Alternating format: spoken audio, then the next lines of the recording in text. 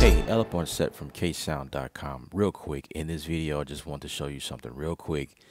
Something that Personas did that's pretty awesome that I failed to mention to you guys because I don't use it that much, but I will start using it. So when editing your Midi, I think it's really useful to be able to, you have your piano roll here, but say you are making adjustments against other MIDI notes or whatever. So I think it's pretty cool to be able to go to this icon here, the track list is what it's called.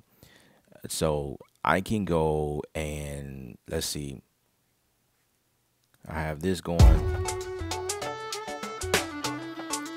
something I was working on earlier live stream, right?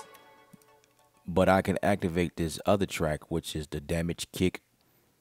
This is a kick here.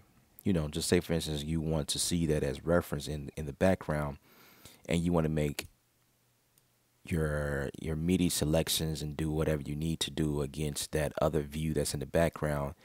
What is really cool is you can select all of the notes and it won't affect the note that's in the background. So vice versa. So say we on this track, which is a MIDI note. This is that kick we was talking about, or what we just viewed. And if I activate this track here, I can see those extra other notes in the other track here, right?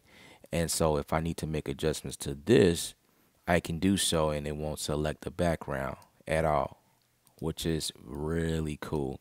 I like that. So I hope you guys find this useful and you take this and it help you speed up the workflow of whatever you're doing. All right. This is Ella from ksound.com. Once again, remember, music is art. You're the artist. Paint your picture.